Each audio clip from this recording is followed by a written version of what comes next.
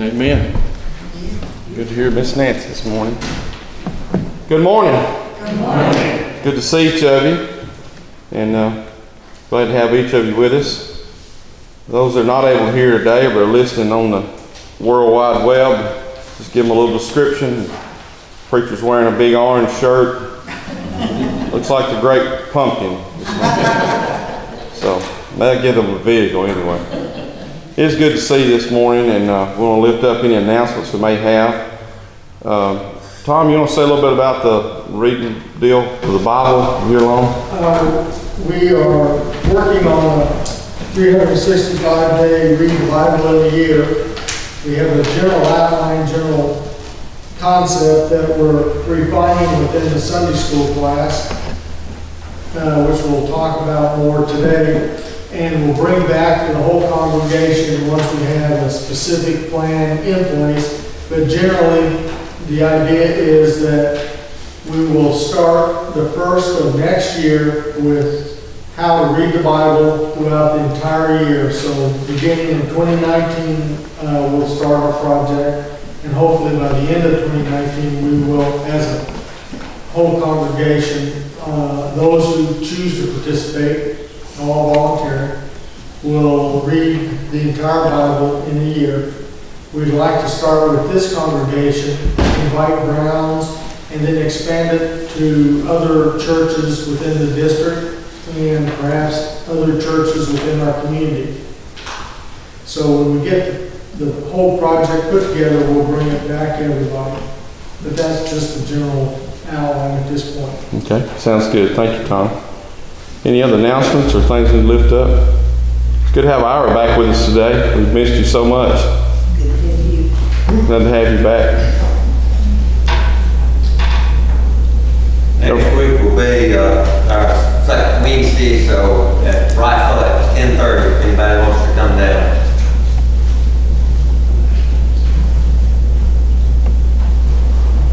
Okay. Thank you. Anyone else? We had a good meeting Thursday night, I guess it was, and we, if you wasn't here, we had nominated you for several things, so we just want you to know that. That's the way we work around here. You don't come, you get nominated. But appreciate everyone that's agreed to be part of this church family and to do the things you do. Any other announcements? Okay, if not, let's begin our service and our song of praise. Those that are able to stand, we invite you to do so. We turn to number 140, Great is Thy Faithfulness. Thou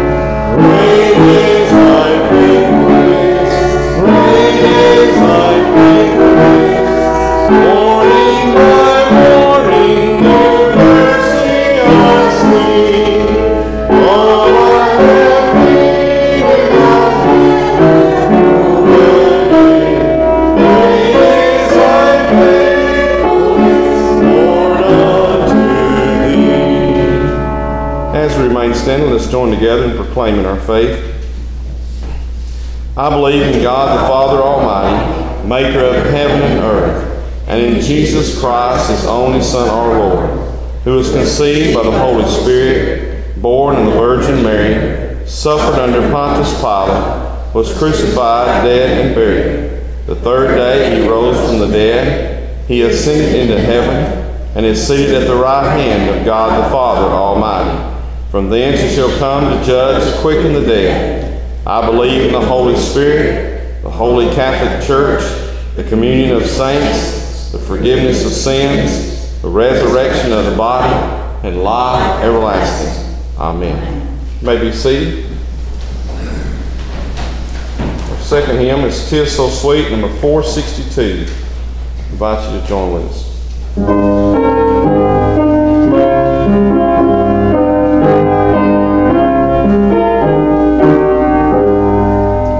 Tis so sweet to trust in Jesus, and to take Him at His word, just to rest upon His promise, and to love the central Lord.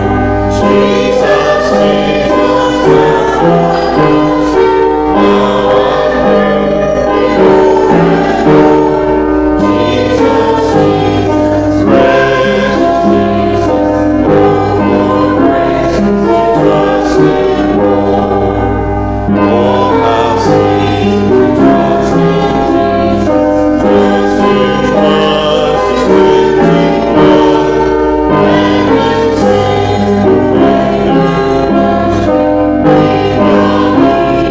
Amen.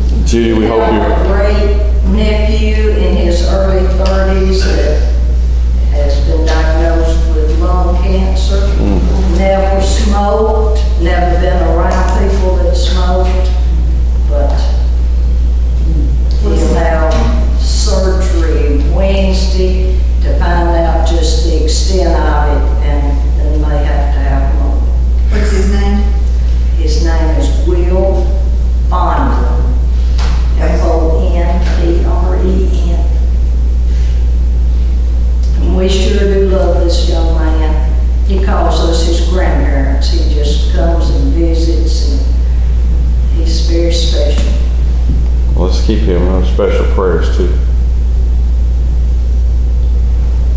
Okay, anyone else?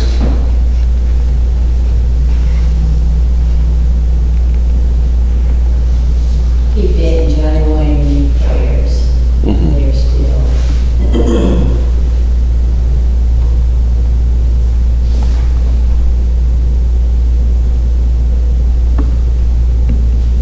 How's Tammy and Tabitha doing? They're doing better. Tammy had planned on coming this morning. She run a little late this morning, so instead of making me late, she said just go on. So blame it on her. Anyone else?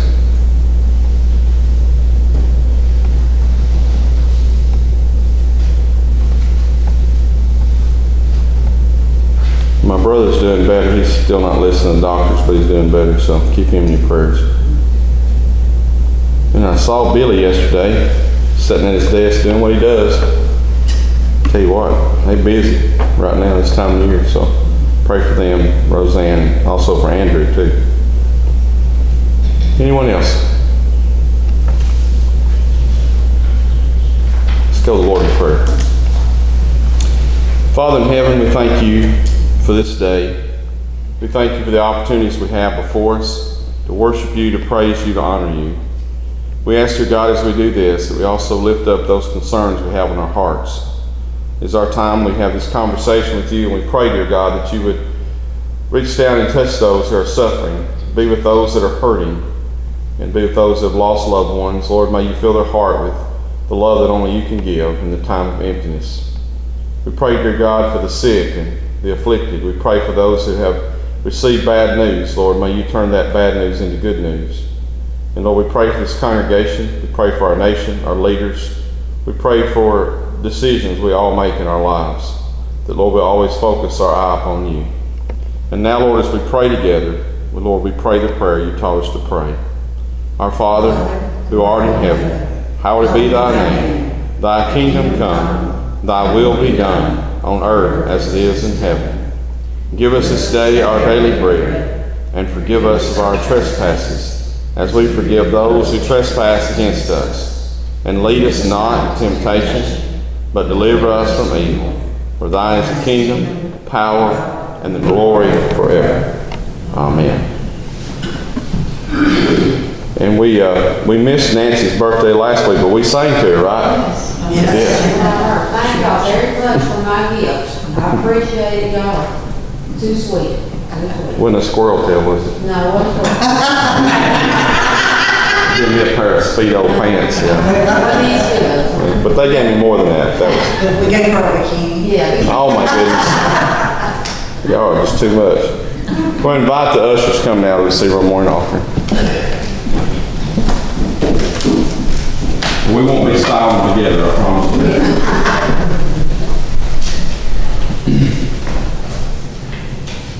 Father in heaven, we thank you for the many gifts that you bless us with. Now, Lord, we give back that portion, Lord, that's needed to do the work of the church. We thank you, dear God, for this congregation. We thank you, dear God, for the gift and the giver. In the name of Jesus, we pray. Amen.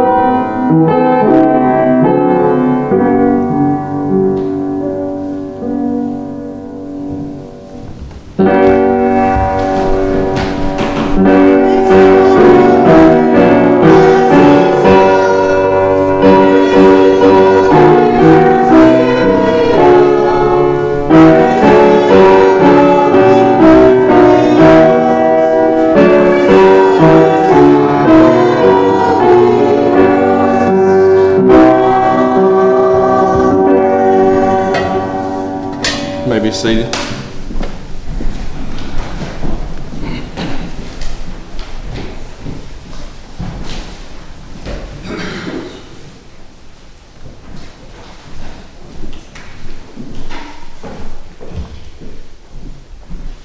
Today's reading comes from Hebrews 1 through 4, and chapter 2, 5 through 12. Let us hear God's word together. God, who at sundry times and divers manners spake in the times past unto the fathers by the prophets, hath in these days spoken to us by his Son, who hath appointed heir of all things, by whom also he made the worlds, who being the brightest of his glory and expressed image of his person, upholding all things by the word of his power, when he had by himself purged our sins, sat down the right hand of the majesty on high, being made so much better than the angels, as he hath by inheritance obtained a more excellent name than they. And in chapter 2, verses 5 through 12, for unto angels hath he not put in subjection the world to come, whereof we speak. But one in a certain place testified, saying, What is man, that thou art mindful of him? Or the Son of Man, that thou visit him? Thou madest him a little lower than the angels, then crownest him with glory and honor, and didst set him over the works of thy hands. Thou hast put all things in subjection under his feet, for in that he put all in subjection under him. He left nothing that is not put under him. But now we see not yet all things put under him. But we see Jesus, who made a little lower than the angels, for the suffering of death, crowned with glory and honor, that he, by the grace of God, should taste death for every man. For it became for whom all things, and by whom all things, in bringing many sons into glory, to make the captain of their salvation perfect through sufferings. For both he has sanctified, and that who are sanctified are all of one. For which cause he is not ashamed to be called them brethren, saying, I will declare thy name to my brethren. In the midst of the church will I sing praise unto thee. This is the word of God for the people of God. Thanks be to God. Imagine being royalty, and you had all these folks that were beneath you, and one day you decided, you know what, I don't like what they're going through. I don't like what my people are facing, so I'm going to step down off of my throne and walk among them, be abused, be ridiculed, go through much suffering, and then I'm going to die for them. That's just unheard of, to think about someone to do that. But that's what Jesus did. He stepped down from glory, became as us. He took on the body of the flesh, took all the suffering and pain that we would go through upon his own shoulders, and then went a little bit further and said, I will conquer death, and I will conquer suffering. I will overcome the grave, so that you won't have to go through it. Have you ever seen your children go through something and you said, I wish I could just take their place? You know, I've said that a lot of times when Tabitha was young and she was going through a lot of things. She was having surgery on her tendons, or on her right side where she was having trouble. And I said a lot of times, Lord, I wish I could just take her place, but it wasn't my place to take, and so I had to instead be a support for her and be there for her when she went through the things. And I want to tell you, sometimes when you watch your children suffer, it's a worse thing than you could take it upon yourself. And I think Jesus, for us, saw our suffering, saw our pain, saw the need to come down from glory and to die for us. Now, what bothers me today, and I hope it bothers you too, is that somehow in society, in this world we live, even though we know the suffering he went through, we know the pain he went through, we are not calling him Lord. And he is Lord. He is Lord of all. We have forgotten that we need to praise him and lift him up and to say his name and be elevated above all other names Instead, we find that in society, in the world we live, there are a lot of other names thrown out there that people want to follow. Sometimes it's not even people. Sometimes it's just articles and possessions. Greed, power, things like that. And then I hear the other day from a colleague that said that he was concerned that people had forgotten it. It said, no other way can one go into the Father except Jesus. And they have chosen other ways. They said, well, I'll do it by good works. I'll do it by serving another master. I'll do it by some other means, but I don't have to go through Jesus. But as we read the Scripture, and I think that's why it's important, Tom, that we go through the Scriptures and read them, he reminds us that there is no other way except through Jesus Christ. Wouldn't it be nice if all we had to do was write a check to get to heaven? Amen? Wouldn't that be wonderful? Send in your monthly payment here today for $9.99 and you'll get your ticket right on to heaven. It doesn't work that way. I tell the comical story, I've told this several times, but it said a preacher and a lawyer and a deacon in the church, they all had been entrusted with this man's money. He said when he left there, he wanted to take all his money with him. And so, sure enough, at the graveside, they were all asked to put the money in the side of the casket as they closed it down and were fixing to send him, put him in the ground. They said the deacon went up and he, sure enough, had all the money the guy had given him, and he slipped it in the side of the casket. And the lawyer made sure he had all the right paperwork, made sure he had all the things signed that he did. He had witnesses to put the money in the side of the side of the casket. Of course, the preacher also wanted to keep a written record. He, instead of putting the money in, he wrote a check. Put that in the side of the casket. We preachers have ways, don't we? But you can't take it with you. Now, I had someone make a joke one time and said, well, you know, you don't see a hearse pulling a U-Haul. Actually, we saw one time. That was the strangest thing. Someone had bought an old hearse and was pulling a U-Haul with it. Now, that was something unique to see. But our priority should be not about our stuff and about our things, and it's hard not to be nowadays. We all have things. But it should be about what our eternity will be. Have we chosen Jesus Christ as Lord? Have we let Him be our priority in life? Or have we chosen another God, whether it be material or whether it be, maybe it might be another religion, it might be another follower. I mean, there are people who follow Buddha and they follow Hare Krishna and they've got Muhammad and all kinds of different things. But as we're reminded, it's not that we're trying to be, that we're better than anyone else, but Jesus is better than everyone else.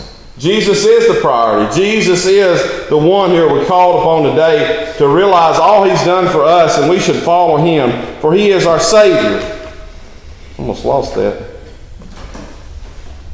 It said, God, who in sundry times and divers manners spake in the past to His fathers by prophets, He gave us this notice that He was coming. And very soon He would come into this world. And when He did, He took on our sins. And it says here, who being the brightest of His glory and the expressed image of the person upholding all things by the word of His power, when He had by Himself purged all sins. You know, we don't have to go in before the Lord with half of sins. I mean, all of them can be purged. Wouldn't that be wonderful to start over?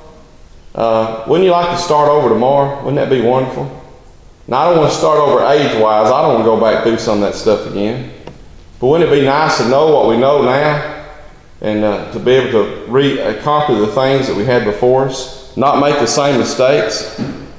But you know, I think mistakes sometimes help us grow. Because, you know, any person that's ever succeeded, they've failed several times before they succeed. Nobody gets it right the first time. And so when we follow Jesus, He allows us to make our mistakes, yes, but He also steps in and He says, on your behalf, He said, you are forgiven. I am taking your place.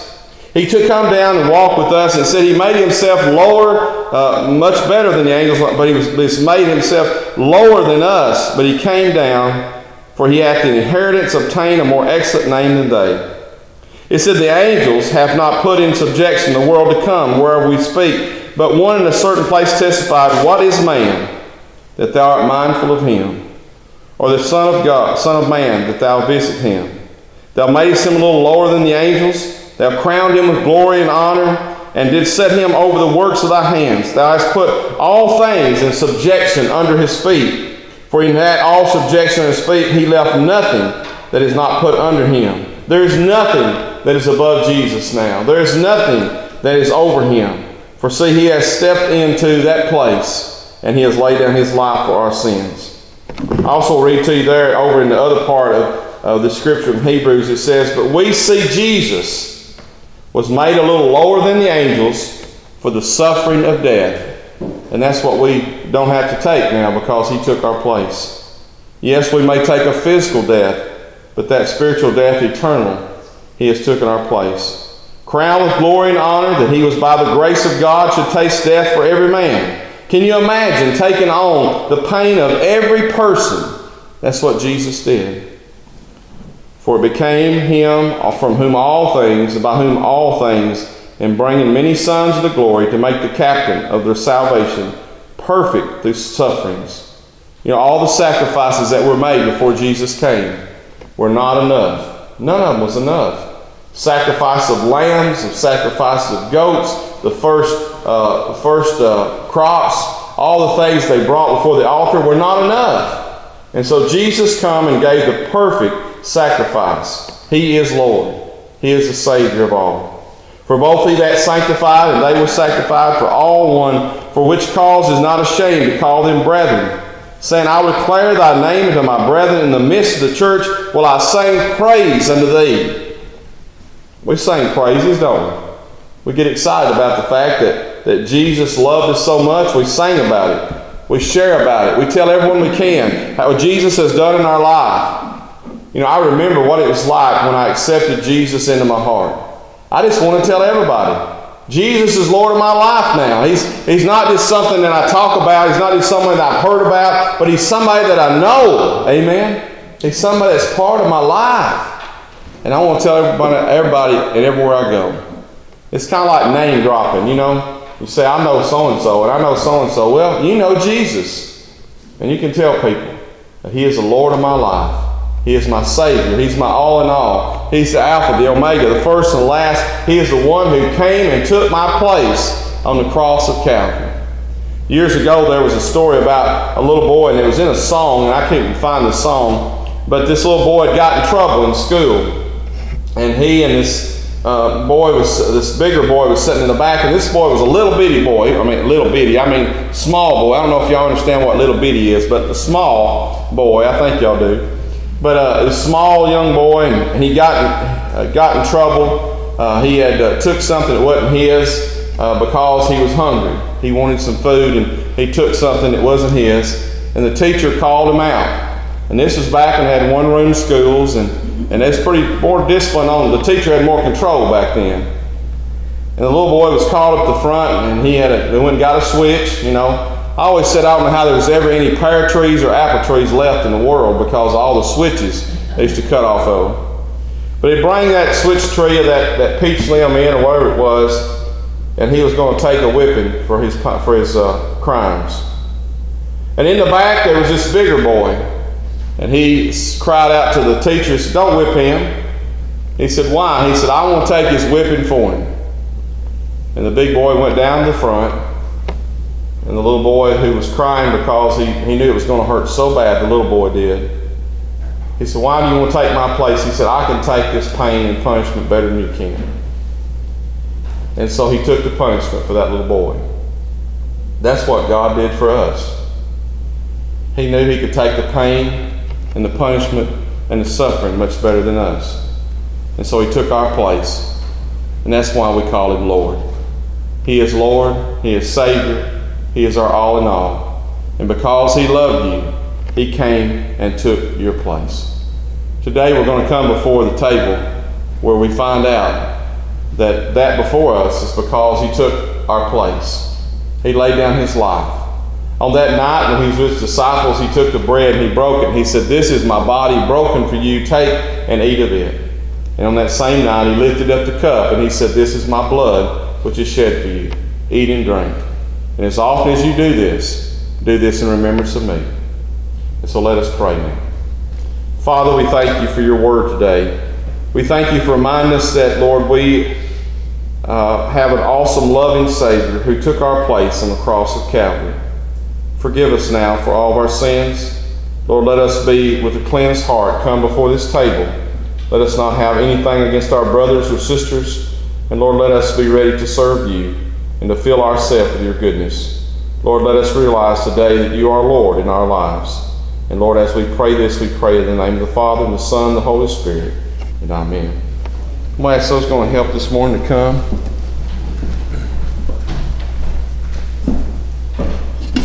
I invite you to come. Remind you that we all are welcome to the table of the Lord. He has invited us, he took our place, and now he invites you to come. And remember his gift to you. He invites you to come. Thank you for giving me the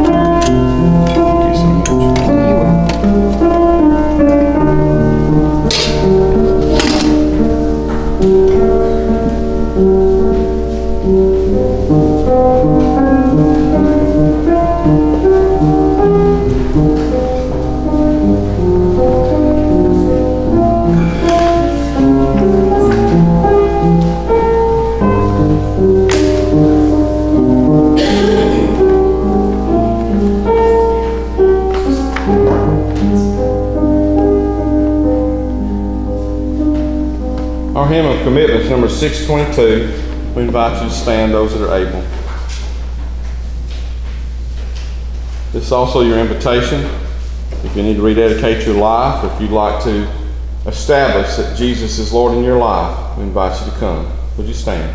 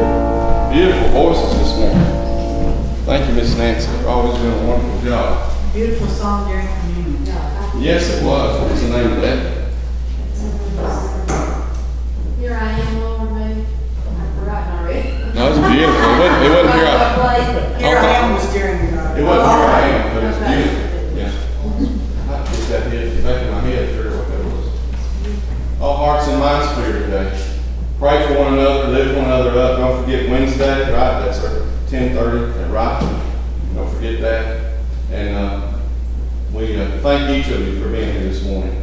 Pray for one another, lift one another up, and also lift your preacher up always. We need your prayers. Now let's consider the benediction. Gracious God, we thank you for our time together. We thank you, dear God, for our Sunday school that we'll share in just a moment. We thank you for every person that's here. Now, Lord, forgive us as we sin, and Lord, as we do wrong. Lord, let us lift you up and praise you as our Lord and our Savior. And Lord, know that we have been redeemed because of you. And we thank you in the precious and holy name of Jesus. And everyone said, Amen. Amen.